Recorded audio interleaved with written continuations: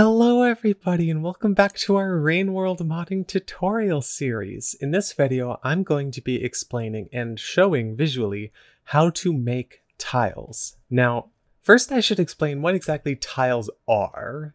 So when you're making a level, tiles are going to be like the visual things of the level, you know, the machines and doohickeys that you give your level to make it look fun, right? Look at all these doohickeys. All the machines and pipes and vents and fences and just making your level look, you know, detailed, right?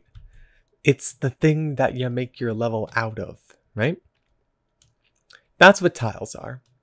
So I'm going to be going over how you can make your own tiles.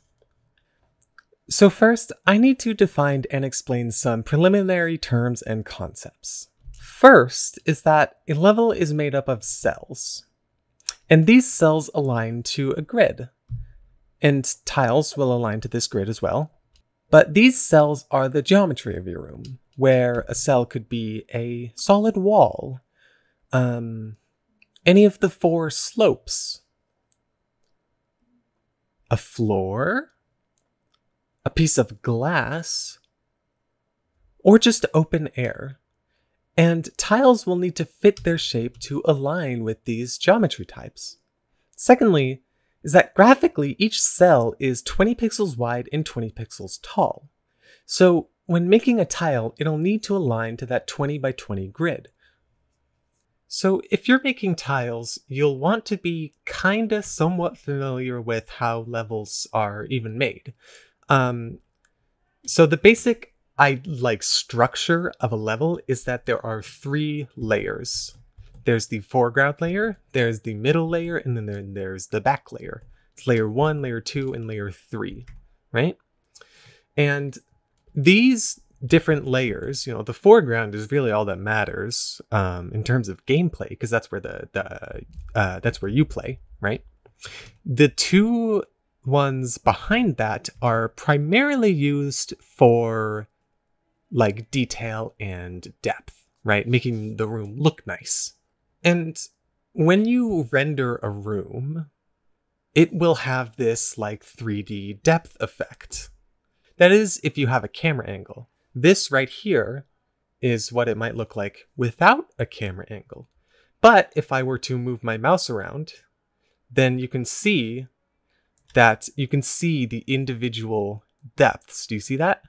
So something important to know about these depths is that each one of these layers has exactly 10 what are called sublayers. So if you counted those, there'd be 10. And then you could count those and there'd be another 10. So if you counted all of these, there would be 30. Now tiles usually only apply to just a single layer, right? You put it there and behind it, you know, nothing. So when you are making a tile, it's going to have that depth. And the most fun tiles to use are the ones that have depth. Like, look at this fan up here. Or these fans. Or that right there in the back. Do you see that? It's got depth. Or these pipes too. Look at those pipes. Depth. So when you're making a tile, it's essentially just like a 3D model almost of your graphic, right? Where you give it 10 different depth layers, right? So when the room is being rendered and you give it a camera angle, it looks like, you know, a 3D solid object, yeah? So one thing I should also mention is that the player draws at a depth of 5. So if you were to zoom in and look, they would be 5 layers back. So that would mean that they're in the middle of the first main layer, in the middle of those first 10 sublayers. So there'd be 5 sublayers in front of the player and 5 sublayers behind the player. So to show this, I can load up this level and I can put these fake scugs everywhere, and you can see that they are on the 5th layer back. So when you have a tile like, say, this ball here, the front of it can be smaller than the 5th layer back. And it can be smaller, and then that would give the illusion that it's rounding out as you go towards the front. Or like, look at these pillar tiles in the back. They have a little platform you can stand on, but also this in the back behind the player. So to make it a little more obvious, I can increase the strength of everything, and you can sort of see, oh my god. You can see these scugs back here just standing on these two balls, and then those balls get smaller as it gets closer to the camera.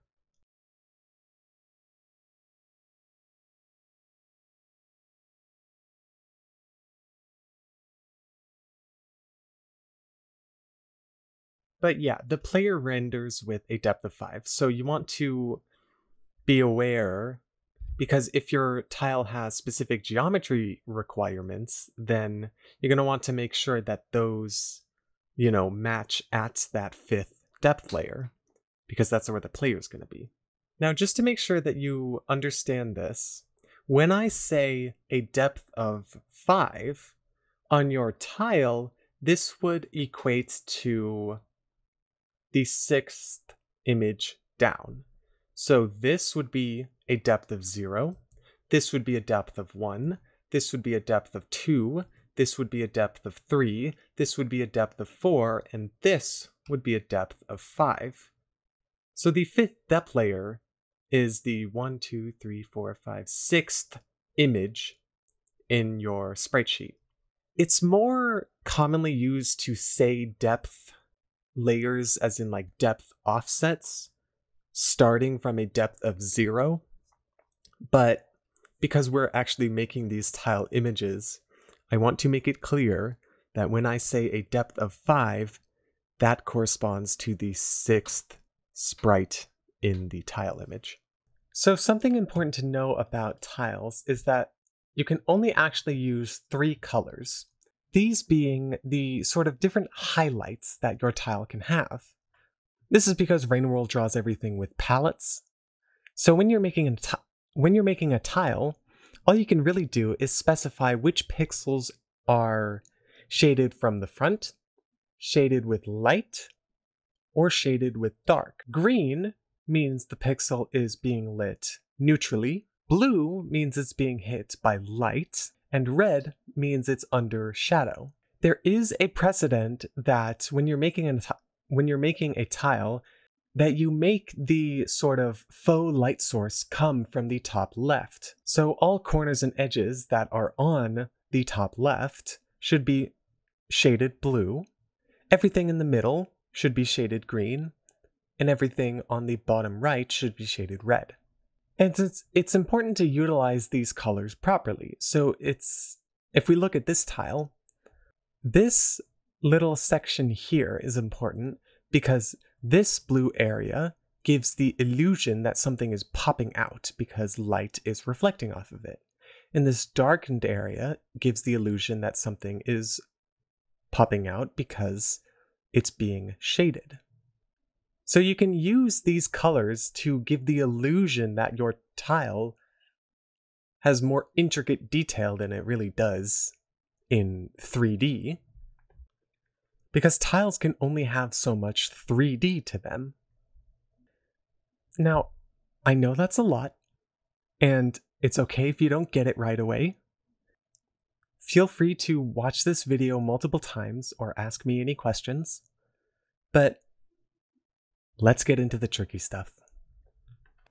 First, let's say how big we want our tile to be. So let's say that we are going to make a 4 wide and 2 tall tile.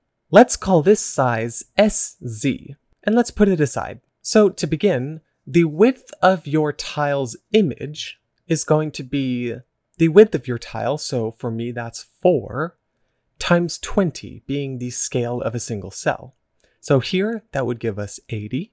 For the height, it's going to be the height of your tile times 20, but it's actually going to be also multiplied by 10. because remember that tiles have depth layers to them.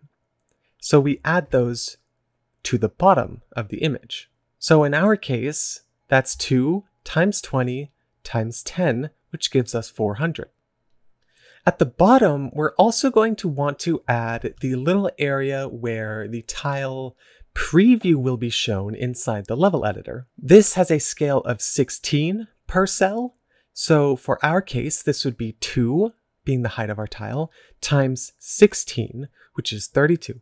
And the width of this as well would be 4 times 16.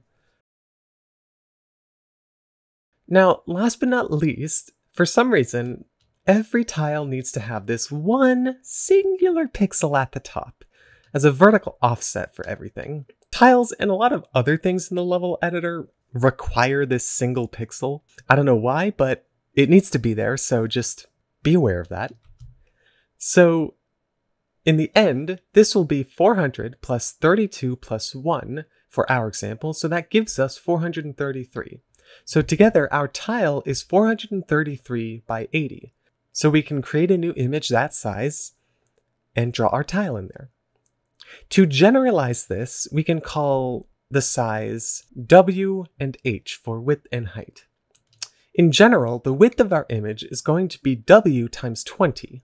The height of our image is going to be H times 20 times 10 for the depth layers, plus H times 16 for the tile preview, plus 1 for the vertical offset.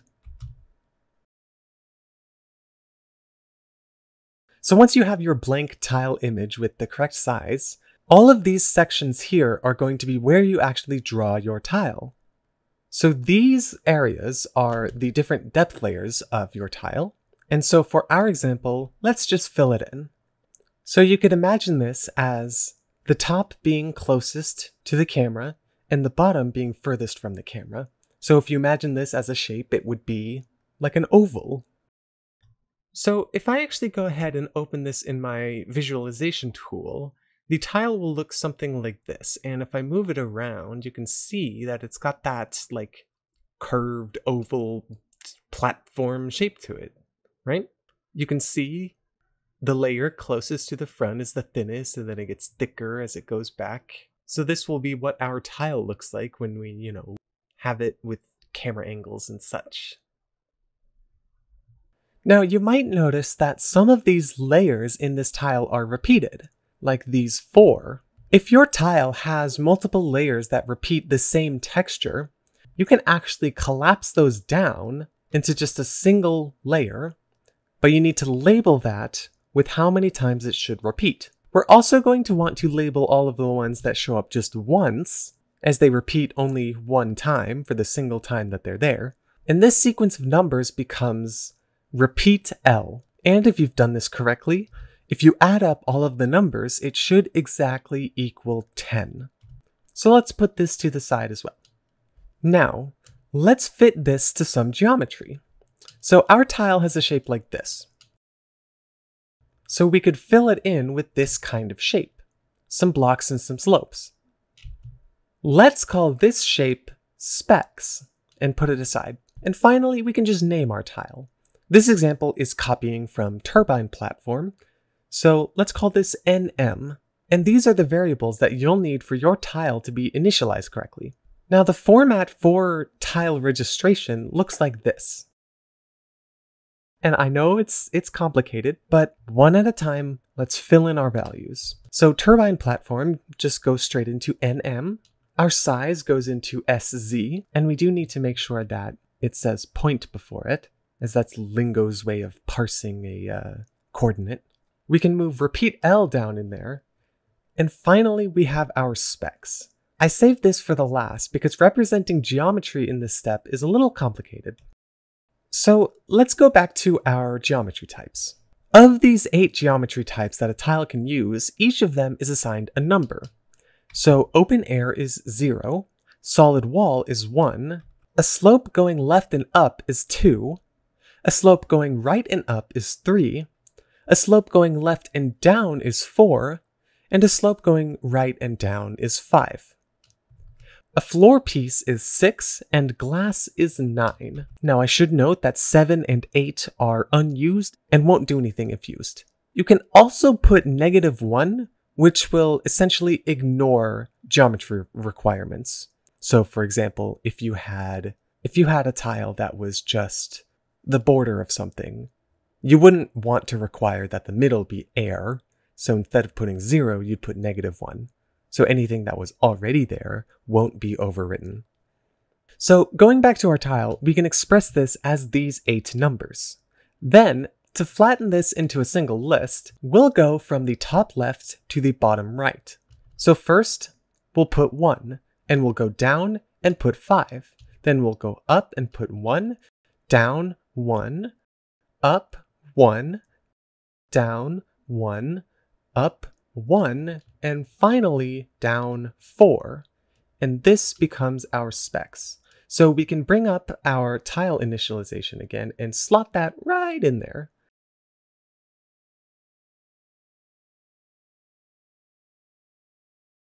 This becomes our tile initialization line.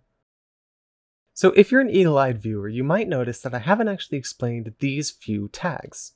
These are all simple, but you needed to understand the basics first, so that's why I'm ending with these. So let's first begin with RND, which stands for random. If you want your tile to have multiple random variations, say for instance, you have a sign tile that you want to use random symbols for.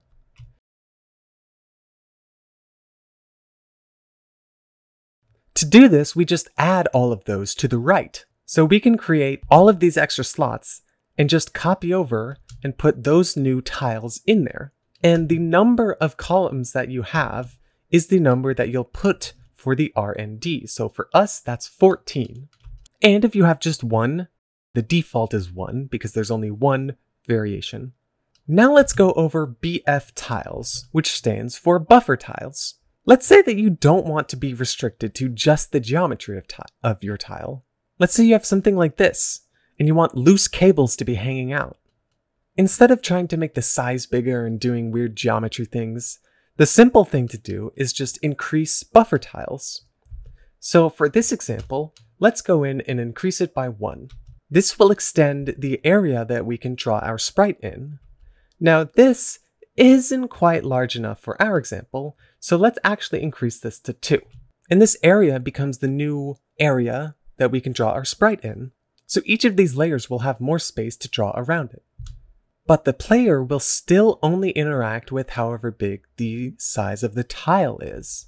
So the size of this tile is just 3, but the size that we can draw in is 3 plus the buffer tiles times 2. And the same goes for the height.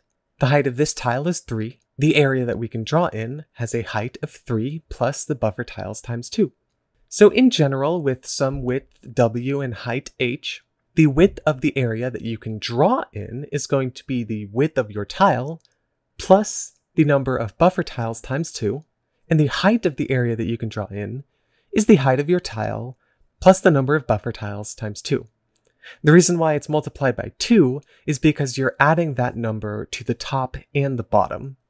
So in the end, the more, say, advanced formula for the size of your tile is going to be, for the width of your image, it's going to be the width of your tile plus the number of buffer tiles times 2, all multiplied by 20, that being the cell size, all multiplied by how many random variations you have, with the default being 1, of course.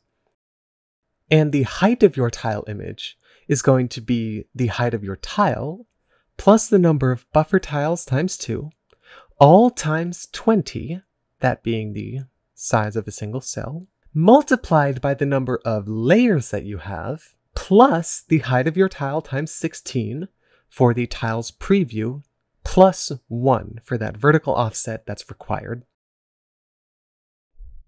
Lastly, there are a number of tags that you can give your tile. I'm not going to be going through all of them. You can read about them on the wiki. I'm simply going to be going over effect colors. So remember our signs example from earlier. If you're a level editor, you should know that sign tiles use effect colors. If you don't know what effect colors are, they are basically special colors that work outside of the palette that you can specify per level. So for this example, any pixel that we want to use an effect color, we are going to shade magenta, or the pixel color of 100% red and 100% blue. And we do this for all of the pixels that we want to have this effect color. Now, something about effect colors is that they can actually have a strength. So to add that strength, what we're going to want to do is actually just append everything to the right. So we just double the width of our tile, and this here will be the strength of those effect colors. Now, what this means is basically the darker the pixel is, the stronger that effect color will appear. So here in the middle, it's fully black. So if we go over to the tile, this area in the middle is going to be the strongestly lit by the color. Now, something to note is that this gradient, as it's called, will only apply to the pixels that have this magenta color. Now, so it should be noted that when you're doing these gradients, I would generally recommend that you give a little padding around it, not just fitting it exactly to the pixels.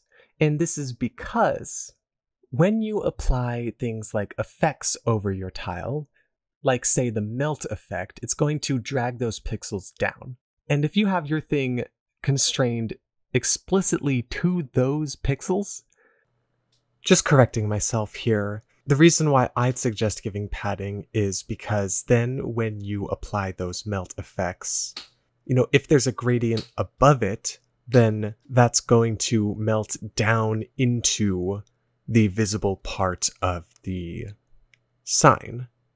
But if there's no gradient above it, then the only thing that's going to melt is the shape of the sign. And I suppose it depends on the kind of look you're going for, but there is in fact a difference, so just be aware of that. That's why I'd give padding around these things and not just fit them exactly to the pixels. And it's okay to give padding around these because this will only apply to the parts that are just magenta. And if you want the technical information on that, the place that these things get set to is technically a different image to the layer that these get set to. And it's only when it's making the final render that it combines those two together. So it's okay to make the gradient extend beyond just the magenta pixels. Now, this example was specifically for the tag effect color A. Now, if we wanted to use effect color B, it works exactly the same, except that instead of magenta, you do cyan, which is 100% green and 100% blue. And then the tag for this one would be effect color B. I don't know if you can use both at the same time. I don't know. So lastly, there's PT pause. This doesn't actually do anything, but it needs to be there lest things break.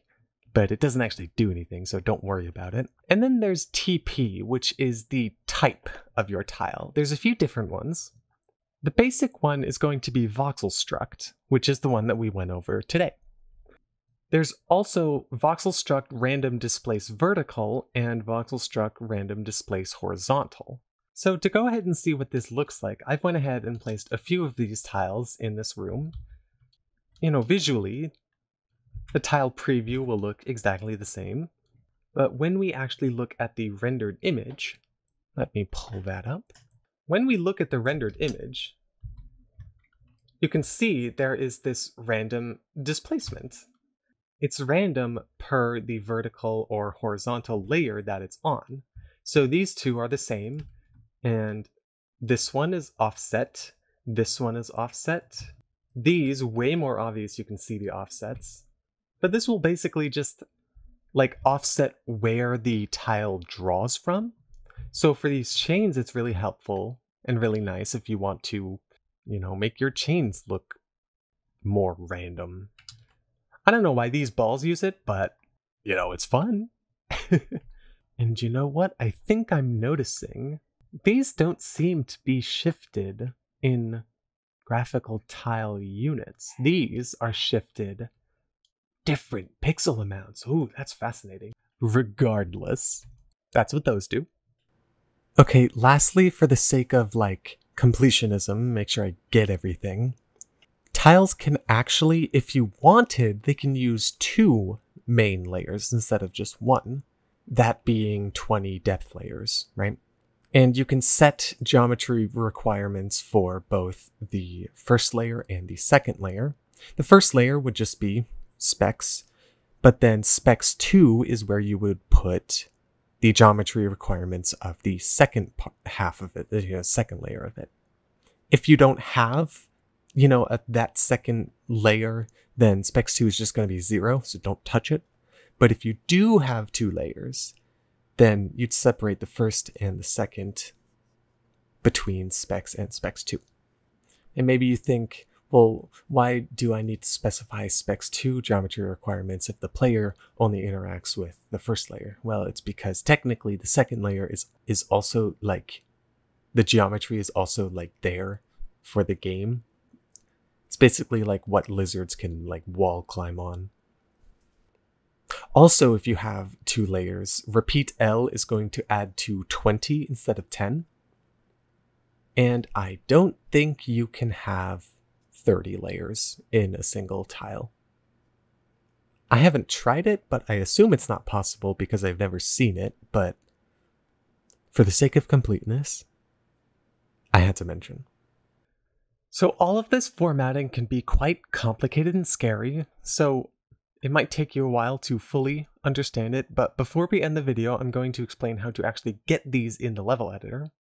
So first, you're going to find your graphics folder, so that would be in your data folder in the graphics folder. This is where all of the tile images will go, and you can actually see and view examples of different tiles here if you wanted. But there should be a file called init.txt. And when you open this file, it's going to be a list of all of these complicated initialization lines. But what you can do is just scroll to the bottom, and to make a new tile category, you just paste in something like this. So you have a dash and then a bracket, and then the name of your category. So let's call this My Tiles, and then a color. So this is just going to be an RGB thing. And then you can go ahead and paste the initialization line that we built. And you save this and you close it out. So that's all I have for this video. If you have any questions, please ask either in the comments below or join my Discord server if you want more one-on-one feedback. Thank you all so much for watching. I hope I explained things well and I hope you understand. So I'll see you all in the next video. Bye bye!